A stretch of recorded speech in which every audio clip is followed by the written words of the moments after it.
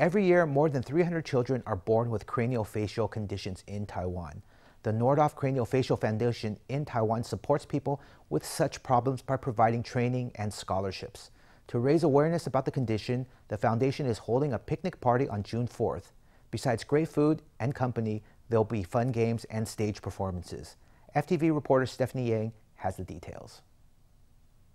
1、2、3，尊重差异，从喜欢自己开始。 The ambassadors of the Noordhoff Craniofacial Foundation, actors Chieh and Chang, stand on the stage with Apple, an 18-year-old with a congenital ear deformity called microtia.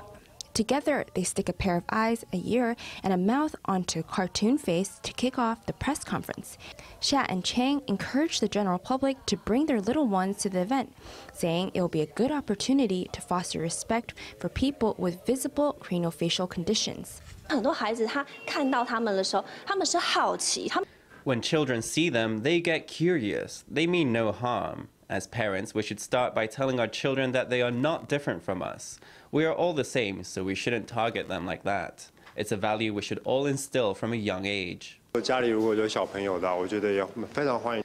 If you have children at home, I welcome you all to come to this fantastic event. You will learn a lot from it, and there will be plenty of things to eat and to play with. It will be great. According to a survey by the Noordhoff Craniofacial Foundation, more than 80% of parents of children with congenital craniofacial anomalies worry that their children will be upset by differential treatment from others. In addition, nearly 50% of parents say their children with congenital craniofacial anomalies have faced some form of discrimination. 看到她会说：“哎呦，她怎么长这个样子？” When they see her, they might ask why she looks like that. They might even make offensive comments about her body, for example, saying that she is missing an ear. To raise awareness about craniofacial conditions, the foundation will hold a picnic at Taipei's Dazhi Meiti Riverside Park starting at 11 a.m. on June 4th. There will be a magic show, a food market, and a theater performance by a children's troupe. 记得一些像闯关活动啊。 We've come up with fun activities and even adapted picture books into a stage play that will be performed that same day. We hope that after the event, children will learn to respect people who look different from them. Every year, more than 300 children are born with craniofacial conditions in Taiwan.